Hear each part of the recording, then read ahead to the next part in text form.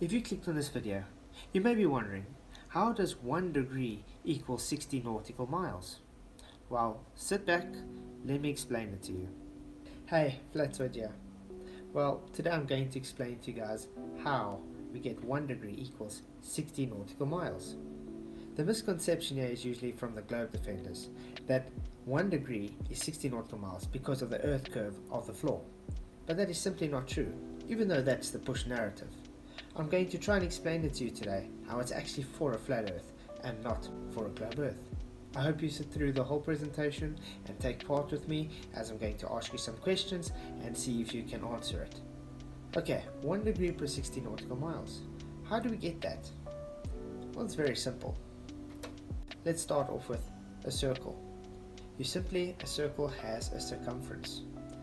You see the circumference right around here, and you have that's in this place the sun or a star. It's at a boundary of that circle. In other words, it's sitting at the circumference. If we move it around, see, it's just moving around on the circumference at different locations. It doesn't matter, it still sits at the boundary. So we get what we call an x vector, x latitude, and a y. This is because it has a linear function. You have your center, which is the center of the circumference circle, and you have the x-axis and you have your y-axis because it has a linear function. Let's for instance take a 45 degree angle. Where does this 45 degree angle come from? Simply, it's taken from the vertex in the center of that circumference. So in other words, it sits on a 180 degree plane, which is horizontal. If you have to take this with celestial navigation, it's simply going to be based on the elevation angle. So it will be zenith, your z axis, to your 0 degree, which is the y, which creates your elevation angle. So you're going to be measuring a co-altitude angle there, and you're going to have your elevation angle there towards the luminary. This is the relationship with the linear functions. You have on the x, you have its graph. So let's say 1, 2, 3, 4, 5. So it's going to be x5, and it's going to be 1, 2, 3, 4, 5, xy. So in other words, it's going to give the linear function. So it's going to be the altitude and the distance based on the angle in the circumference. So if we go to 25, you see how it has changed. It's got a different distance to different altitude relationship. This is simply the distance. This is simply the altitude. Now remember, this is all based on a 90 degree angle which sits on a 0, on a 180 degree plane. Okay, now we have the two, the 45 degree and the 25 degree. Which one is the greater distance? If you don't know, maybe just pause this video and come back in 5 seconds and try. Let's see if you get the answer right. Did you get it right? Let's see. Yes, this is the greater distance. Why? Because the relationship shows the distance would be greater because it's moved along the arc. So it's going further away from the observer at the vertex. So the altitude would be less, but the distance away from the observer will be more. Okay, now which one has the highest altitude? Pause the video if you haven't already figured it out. Have you figured it out? Let's check. Correct, it's this one. It's simply because you see it's going to have a higher altitude based on the graph because it has a distance closer to the observer. So it's also following that arc. The relationship on that arc determines the altitude relationship to the distance relationship. And that is simply how the linear function works, to the x and the y. Okay, so now we have the x and y set up on the graph. We know that the 80 degree is going to be higher altitude with less distance. 60 degree, a bit lower altitude with more distance. 40 degree, even more distance with lower altitude. And so on to 20 degrees, and then yeah, that's just the distance and the altitude. So we're going to keep the notations with x as the zenith, which is the altitude, and that's obviously the 90 degree, and we're going to keep with the y, which would be the 0 degree or the 180 degree line, which is the horizontal plane. So that would be your elevation angle. Here we have Mike again. Thank you, Mike, for joining us. Okay, Mike is going to take an observation. First we have to know is Mike is standing on a horizontal plane.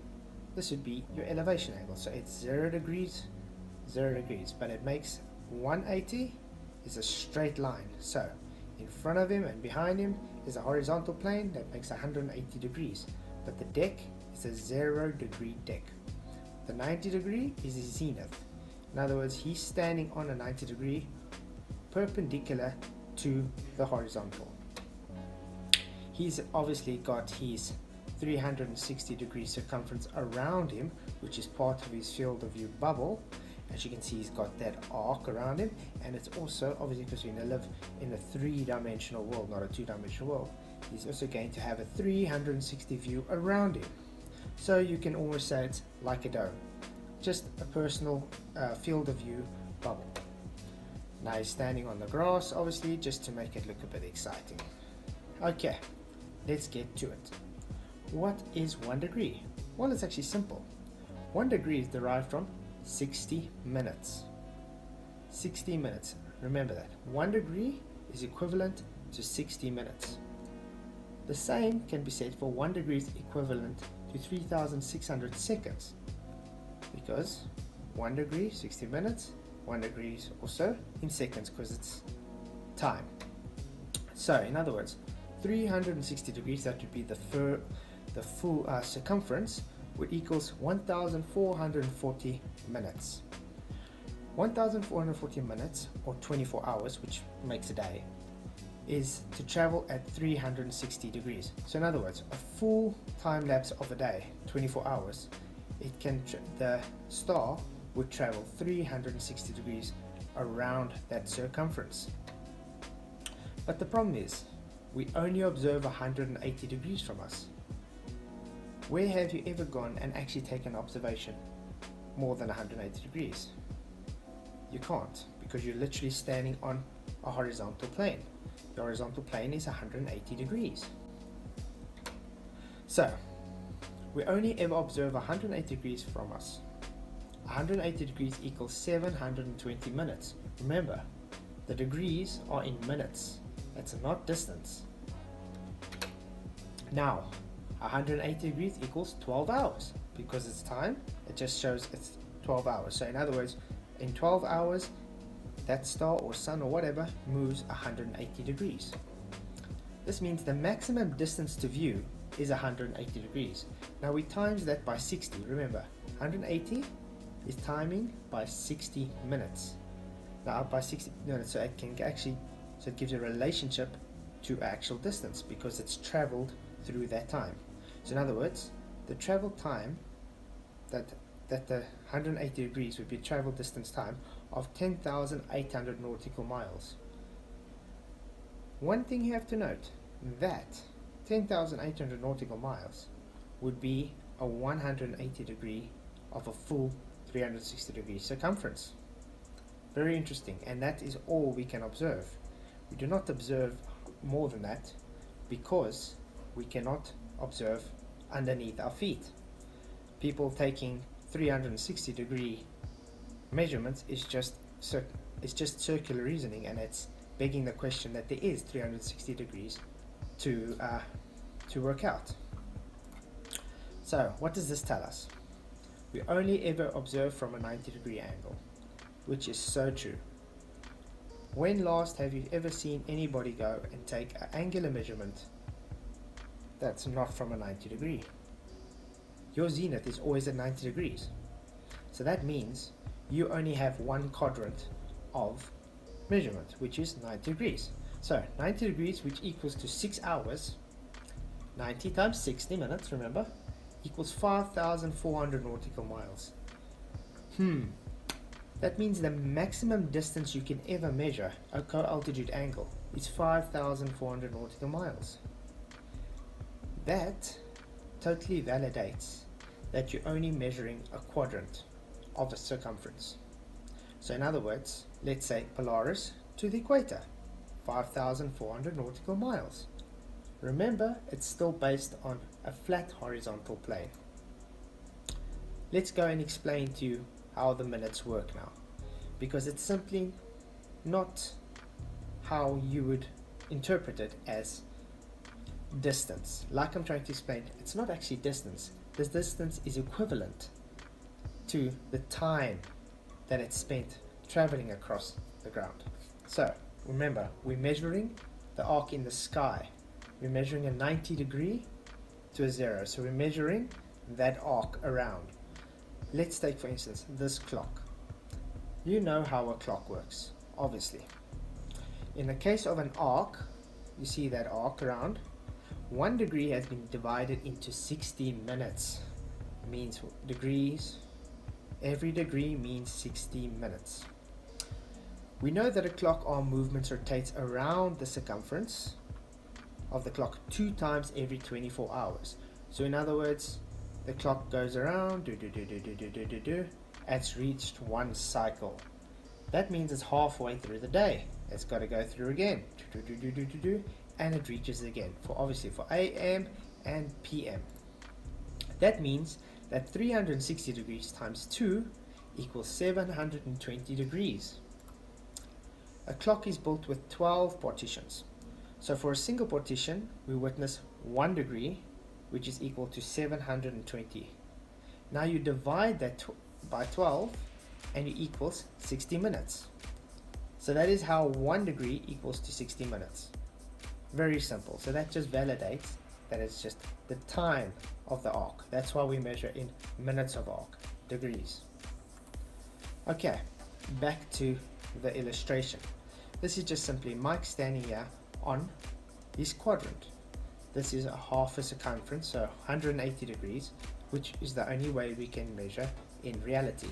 Obviously, we put the ground further because his field of view is limited to that 5,400 nautical miles.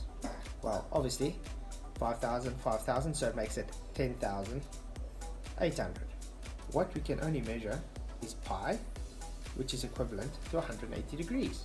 That's a half a circumference. That's all we can observe in reality. If you have to add the rest of the circumference, it's just you making an assumption that it's got a full circumference, isn't it? Because you cannot observe that. Simply, if the luminary gets to 0 degrees, so it's at its limited angle. That is why you cannot go and view it anymore. That's why you can't view it anymore.